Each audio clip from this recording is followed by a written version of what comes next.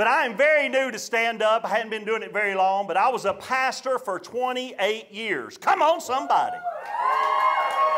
And I'm used to speaking in front of people. I've preached in prisons. I've preached in places all over the country. I love writing material. But the hardest part about doing stand-up for me so far is the standing. Dear God, I'm wore out already. I am hoping and praying that sit-down comedy will catch on.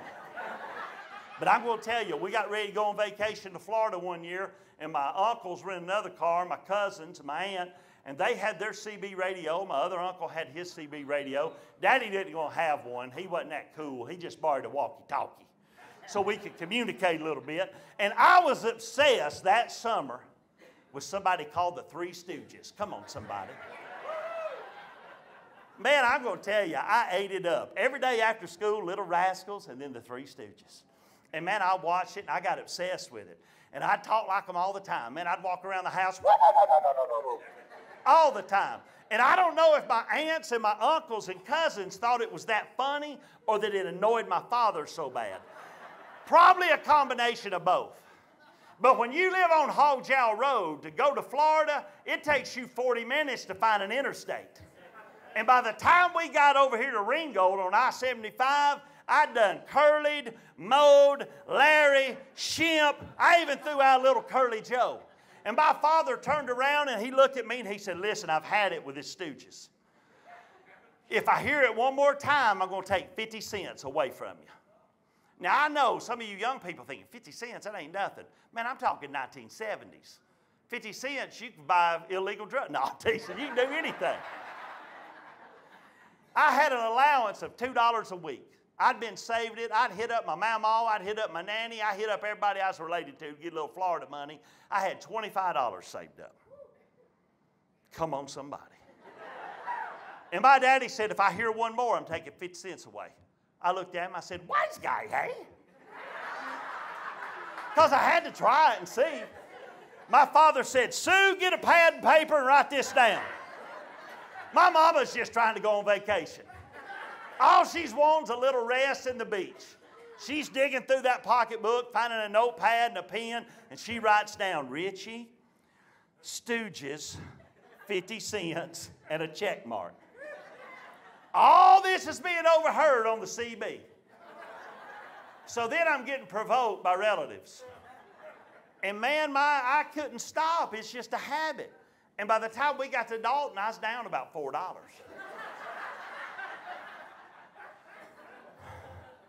Then my father turned into the Jerry Lewis telethon. We'd go about 50 miles. He'd say, Sue, give us an update. How much is the boy down? Well, Lynn, we're in Cartersville, and he's down $9.50. I just get madder and madder. And I'm in the back seat, and I'm doing this stuff right here.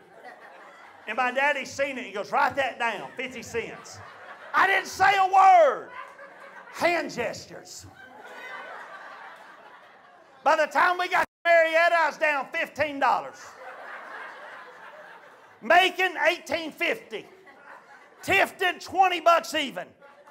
And when we hit Valdosta, I was down $23.50 and madder than you know what. I did my Chickamauga math and realized I had $1.50 left. They were 50 cents a piece. I'm going to let it ride. And I let loose everything I had. Wise guy, hey? Ruff, ruff. And my mama turned around and I ran my hand over her chin a couple times.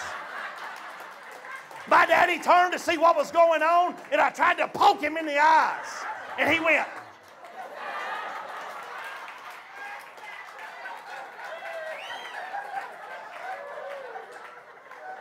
And then I just had a meltdown. I said, you took all my money. I hope you're happy. And I sit back there. Oh. Only time the whole 500 miles we were all quiet. I heard my daddy say, I think I pushed him over the edge. My sweet God-fearing mama, we hit the Florida state line. She tried to make it all better. She goes, look, we're in Florida. Aren't you happy? No, I'm broke. We're almost there. It's going to be so much fun. And I'm back there.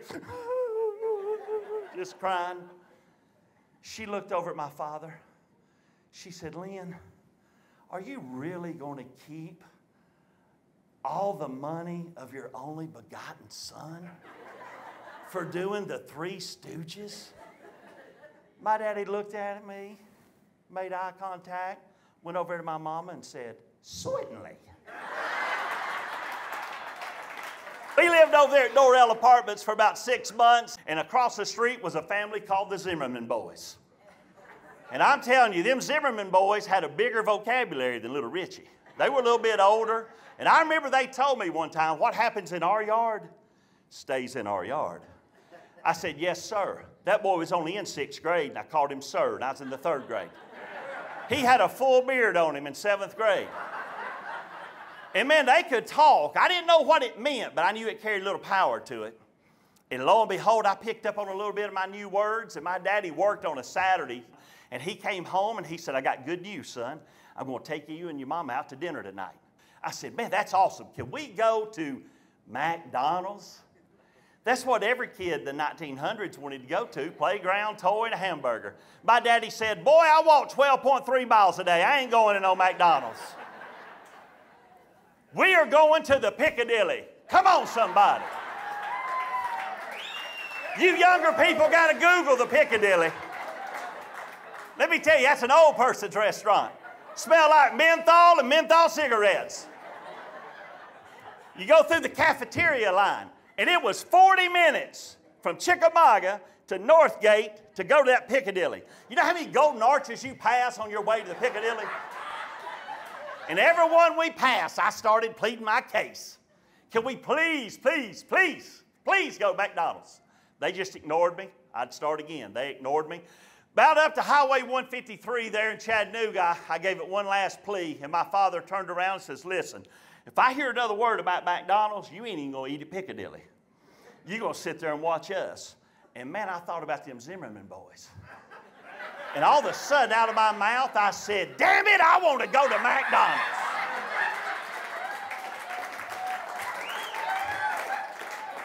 My mama bowed her head, started praying and talking to Jesus right there on the spot. Daddy put his blinker on that 1977 Pontiac Grand Prix muscle car, went from the left lane to the right lane, and eased onto the shoulder. He got out of that car, took off his government-issued belt, pulled me out of the back seat, and popped me 3 times right there on the side of the highway. Now, if that happened tonight, CNN would be televising my daddy. Chattanooga Popo would have him locked up, and some of you people would start me a GoFundMe page.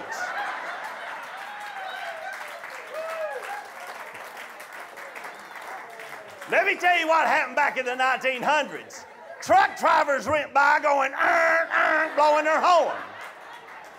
Other daddies were looking at their kids saying, you better watch out, you could be next. One woman rolled down her window and said, Lynn, give it to him good, I know he deserves it. It's what happens when you're the son of a mailman. I got back in the car, I was dry heaving, snot bubbles coming out my nose, crying, and my sweet mama is trying to explain to me that damn's not always a bad word.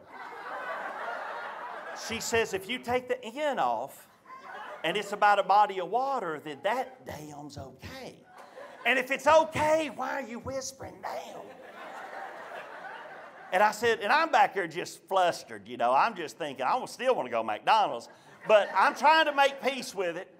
And then we go across the Chickamauga Lake, and I see a sign. And I said it out loud. Look at there, Chickamauga Dam. And Mama didn't bow her head, and Daddy didn't turn on the blinker, and I said, I guess that's all right. So then I said, boy, that's the biggest dam I've ever seen right there. Daddy, how old's that dam? Wonder how much that dam cost. That's the biggest dam I've ever seen. Nobody said a word. They just kept driving. We pull into Northgate Mall, and my father had a philosophy about the Piccadilly. When you hit that parking lot, it's free game. You better get in there and you better get you a spot, and Sue, you get in line. I'll park the car and I'll work my way up there. And if the line moves quicker than I anticipate, you know what I want, right? And make sure you get me with them apple dumplings for dessert. He said, me and the boy are going to take a little ride down here and park the car. I felt like that big old brother on the Green Mile going to the electric chair. Because Daddy wasn't going to park that 77 Pontiac Grand Prix the first spot. Somebody door ding him. He parked all the way down, Bledsoe County. He parked all the way down there. We get out. He takes that belt off again. Gave me 2 more. I said, that wasn't a cuss word. That wasn't a cuss word. No, but we got to beat that smart aleck out of you, boy. But learning to read can get you in trouble. And kids read what they see. And man, when I was a little boy, we're going through Chickamauga, and we're driving through town, and I'm learning to read, and I'm all excited, and I see things, and I'm reading it. And I'm in the back seat of that car, because back in those days, you would sit in the back seat, but you could stick your head all the way up the front seat. Or you were asleep back there in the very back glass. They'd just say, hold on to something, if we get to rocking too far, if something happens. But we're driving through town, and I was like, look at there, Bank of Chickamauga. Man, I read that. And my mom was like, Richie, that's good reading. And then I'm like, well, look at there, Andy Hill Sporting Goods. Look at there, Chickamauga Gas Company. And I'm just reading stuff off, and my dad says, boy, you're doing good, I'm proud of you. And we're sitting at the red light. Notice I said the red light. Because we only had one back then. And I look over out of the corner of my eye in a parking spot, and there's a van right there. Now today, we'd call that a Predator van. But back in 1970s, that's just a van. And it had a bumper sticker on it. So little Richie thought he'd read it out loud, so I did. And it said, honk if you're horny. My mama bowed her head, just started praying and talking to Jesus. I looked through the rearview mirror and I saw my daddy's 1974 porn mustache quivering in the mirror. He was trying not to laugh. So what does a young boy do when he knows his daddy's about to laugh? I just got a little bit louder. Hey, hey, honk if you're horny, Daddy. My mother looked at him and said, Lynn, do something. So my dad blew the horn 2 times right there in Chickamauga.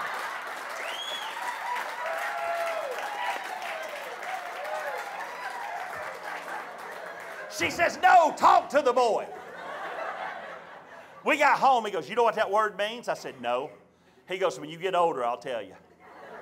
My daddy passed in 2019. I never heard what horny meant from him. But thank God for them Zimmerman boys across the street. They fill me in. But let me tell you what the Brocks went and saw with the drive-in movie in 1977. We went and saw the number 4 hit of that year, a little motion picture called Smokey and the Bandit. Good old Burt Reynolds, baby. Award-winning actress Sally Field, the late, great Jackie Gleason, and my man, a.k.a. the Snowman. Y'all know the song. Eastbound and down, loaded up and trucking. Sing it with me. We're going to do what they say can't be done. We got a long way to go, and it's short time to get there. I'm eastbound, just watch old bandit run. Man, that movie had everything that brought me in liked. Fast car, just a little bit of illegal activity, and good-looking women. Man, I was in. I was hooked to that movie. My daddy liked that movie so much, the next morning I talked him into something that I'd been pleading my case for over a year and a half. He allowed me to join the Columbia Record House Club. You better Google it, kids. You better Google it. 13 albums or 8-track tapes for 1 penny. I'd been saving that penny for a good year and a half. I didn't read that fine print. You had to buy 4 in a year, about $49 a piece.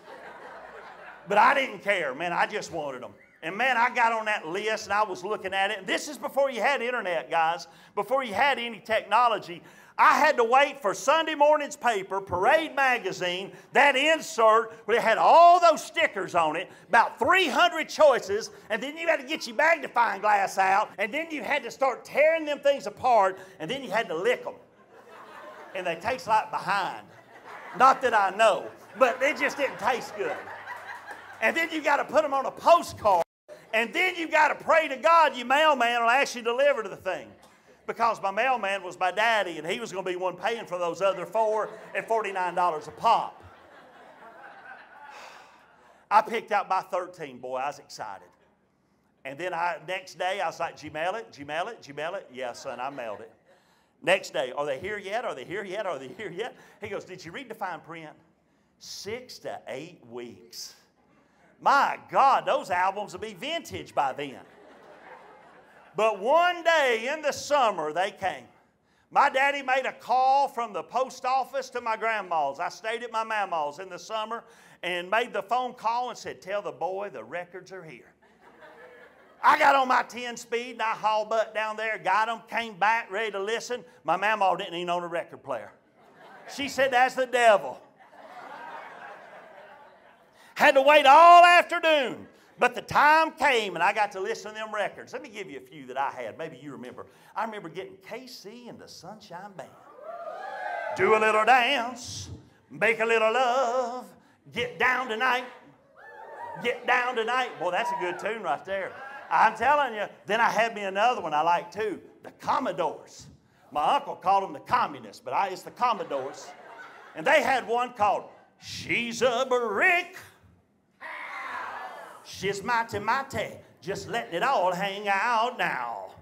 Shake it down, shake it down, shake it down, down. Shake it down, shake it down, shake it down, down. Sing it. Shake it down, shake it down, shake it down, down. Shake it down, shake it down, shake it down, down. Now, I don't know what shake it down means, but it reminds me of that honk if you're horny.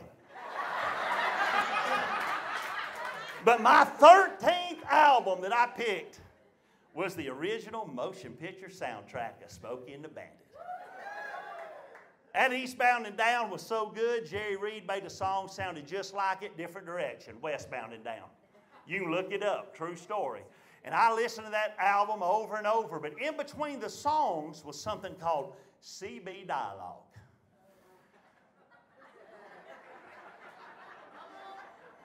Basically, that's Jackie Gleason cussing for about 45 seconds. And that's where I learned the term sumbitch. Because he called Burt Reynolds a sumbitch about 14 times in 45 seconds. And I didn't know what it meant, but I knew it was funny. And I'm in there giggling. My daddy bust through my door, and he said, let me tell you something, boy. We love Jerry Reed. He's a good American. But we ain't listened to all that cussing in our house. We pay good money for this house, and we ain't going to have it defile all that cussing, so when it gets to that stuff, turn it off. Okay, I will. Next time around, I just turned it down. I'm going to get you, you son bitch. I'm going to find you, you son bitch. Bandit, when I arrest you, you're going to jail, you son bitch. And I'm in there giggling. Boy, Richie's in there giggling, having himself a time.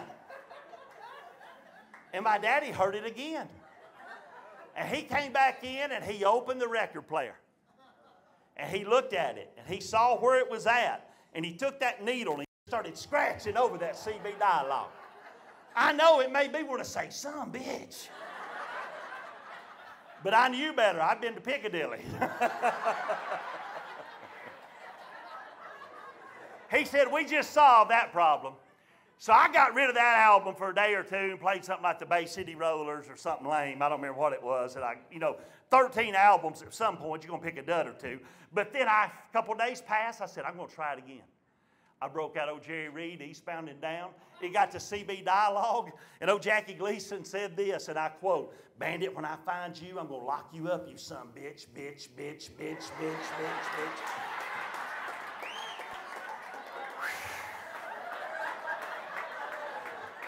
I just went ahead and got up, got the album cover, got the sleeve, took the album out. Daddy's coming in. I said, here you go. He said, boy, I guess you got 12 now instead of 13.